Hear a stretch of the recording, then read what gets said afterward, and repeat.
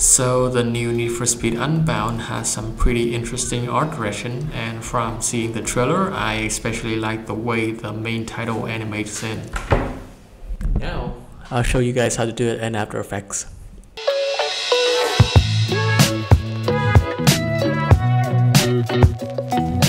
Okay, so I wanted to start out by saying that I don't really play video games. Well, I mean, I don't play as much as I used to anyway, but you know, I still keep a close eye on them because I think their art styles and art direction sometimes greatly reflects the sort of atmosphere of the time that they're released in. And I think Need for Speed is doing the team behind Need for Speed is doing a good job trying to reflect the sort of hip-hop underground low-key scene, going with sort of grungy, glitchy art style that we see in a lot of hip-hop music videos nowadays. I'm gonna start off by examining the logo animation a little bit. So I think this is sort of how we're gonna tackle our own logo animation before this video. Right, I'm gonna start fresh, create a new text layer. Type in anything with 3 letters, and I'm gonna go with my initials. It's a horrible font, and as you can see in the trailer, they use a sort of typeface that was pretty flat and wide and thick, and I'm gonna go with something similar. And I'm gonna change the color to white, hit OK, and align the text to be in the middle of the composition. Very good. And the next step that we're going to do is separate each of these letters into their own layers. Now I know there's a plugin in After Effects that helps you blow out all of these letters into their own individual layer.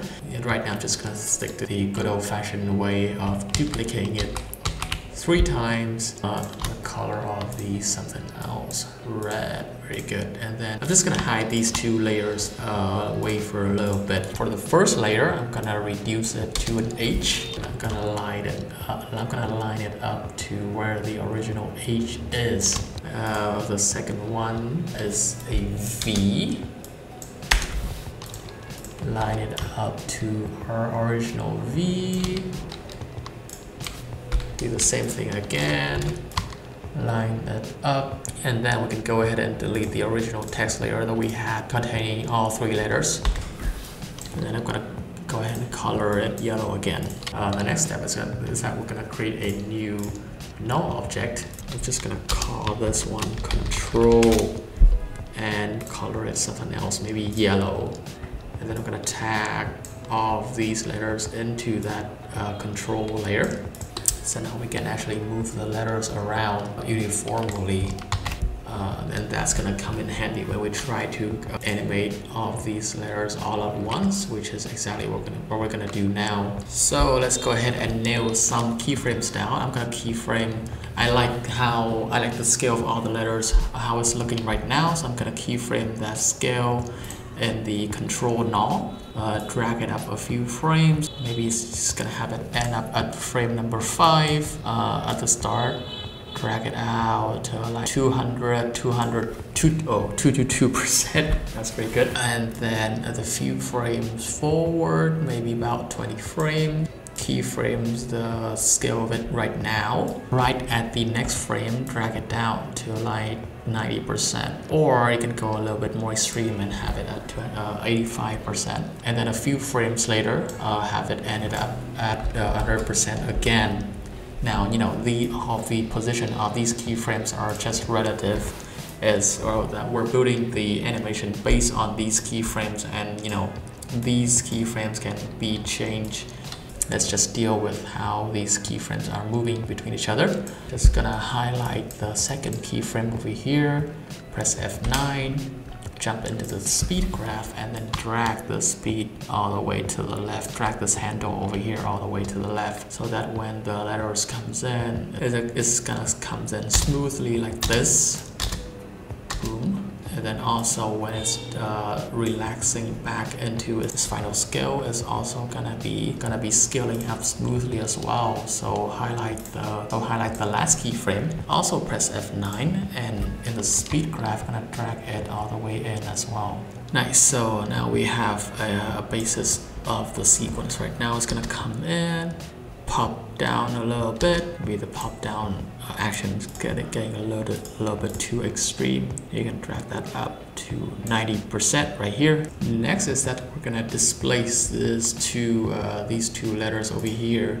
We can do that by changing the position property of the layer itself, or we can drop down the menu of the text layer and then head over to animate over here and put in position, and this is going to animate the position of the text layer within the text itself. And yeah, it just gives us another layer of flexibility.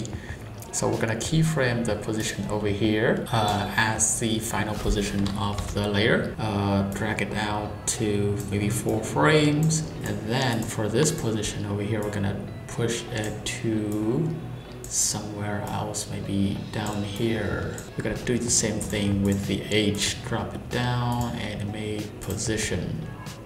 And for this position, keyframe the final position over here, take it to frame number 4, and then change the position of the H as well. Maybe take it to the opposite side of the U. I'm gonna hit U to bring up both of the keyframes of the H and the U, and then highlight all of them and press F9 to either ease.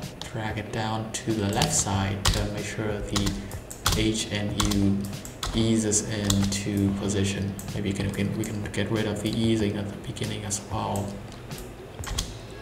Pretty cool. And now we have an animation of the H and the U coming into place. And then we can move on to our centerpiece, which is the V fluctuating between 3 or maybe 4 different fonts. I kind of want to start that animation somewhere over here, exactly as soon as it drops down in size. So I'm gonna head over to that keyframe, select the layer V, Control-Shift-D to cut it out at the moment of the timeline. It's gonna fluctuate between 3 fonts. Like I'm gonna give each font a runtime of about 3 frames. So I'm gonna go ahead and count 1, 2, 3. Control-Shift-D, 1, 2, 3. Control-Shift-D, and 1, 2, 3. Control-Shift. Oh, look at that. We got a keyframe at exactly the moment where it ends. Right, so I'm gonna select these 3 V over here, drag them to the top of the H, and color of them yellow, like the sort of yellow in the trailer. Now for the front part, I'm gonna select each of them and switch them to a sort of more chaotic hip-hop style font. I can't look through the screen right now, but I'm willing to guess that you're probably spending most of your time in this part of the process just trying to find the right font.